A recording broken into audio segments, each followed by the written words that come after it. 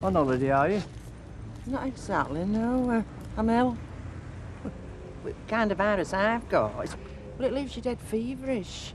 Well, you'd better be in bed, wouldn't you? Well, are you all right? I'm fine. You're shivering. I'm just a bit cold, that's all. Well, perhaps you're getting a virus. We never had all these viruses when I was young. I don't know where they've all come from. No, but you had the Black Death then, didn't you? A bit before my time, thank you very much. Look. What are you doing out of bed?